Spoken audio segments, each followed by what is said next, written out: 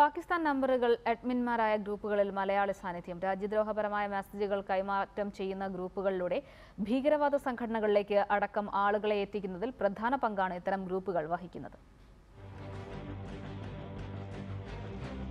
കൊല്ലം കളക്ടറേറ്റിലേക്ക് പാകിസ്ഥാൻ നമ്പറിൽ നിന്ന് ഭീഷണി സന്ദേശം വന്ന സാഹചര്യത്തിലാണ് പാകിസ്ഥാൻ നമ്പർ അഡ്മിന്മാരായ വാട്സ്ആപ്പ് ഗ്രൂപ്പുകളിലെ മലയാളികളുടെ സാന്നിധ്യം ചർച്ചയാകുന്നത്.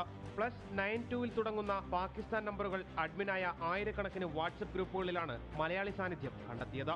ആദ്യഘട്ടത്തിൽ ജോബ് വേക്കൻസി, ഫോൺ വീഡിയോസ് എന്നിങ്ങനെ ആളുകളെ ആകർഷിക്കുന്ന തരത്തിലാണ് ഗ്രൂപ്പുകൾ പ്രവർത്തിക്കുന്നത്. പിന്നീട് ഗ്രൂപ്പുകളിൽ വരുന്ന മെസ്സേജുകൾ പലതും മതപരിവർത്തനം, IS തുടങ്ങിയവയിലേക്കാണ് വിരൽ ചൂണ്ടുന്നത്. കഴിഞ്ഞ സ്വാതന്ത്ര്യദിനത്തിലടക്കം രാജ്യത്തെ അവഹേളിക്കുന്ന തരം സന്ദേശങ്ങളാണ് ഇത്തരം ഗ്രൂപ്പുകളിൽ വന്നിട്ടുള്ളത്.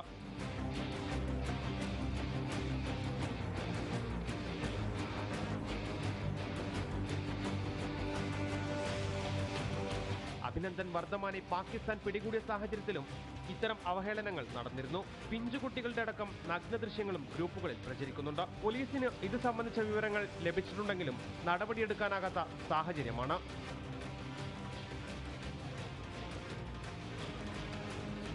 കേരളത്തിൽ നിന്ന് IS-ലേക്കടക്കം മലയാളികൾ പലായനം ചെയ്തുവെന്ന സ്ഥിരീകരണം വന്നിട്ടും ഇത്തരം ഗ്രൂപ്പുകളെ നിയന്ത്രിക്കാനാകുന്നില്ല. കൊല്ലം കളക്ടറേറ്റിലേക്ക് പാകിസ്ഥാൻ നമ്പറിൽ നിന്നും ഭീഷണി സന്ദേശം വന്നതിന് പിന്നാലെയാണ് ഇത്തരം വാട്സപ്പ് ഗ്രൂപ്പുകളുടെ സാന്നിധ്യം കൂടി നാം മനസ്സിലാക്കേണ്ടത്. ആയിരക്കണക്കിന് ആളുകളെ IS-ലേക്കടക്കം റിക്രൂട്ട് ചെയ്യുന്ന തരത്തിലാണ് ഇത്തരം ഗ്രൂപ്പുകൾ പ്രവർത്തിക്കുന്നത്. എന്നാൽ ഇതിൽ നടപടിയെടുക്കാൻ പോലീസിനുമാകുന്നില്ല. പ്രജീഷ് രാജശേഖർ, റിപ്പോർട്ടർ, കൊച്ചി.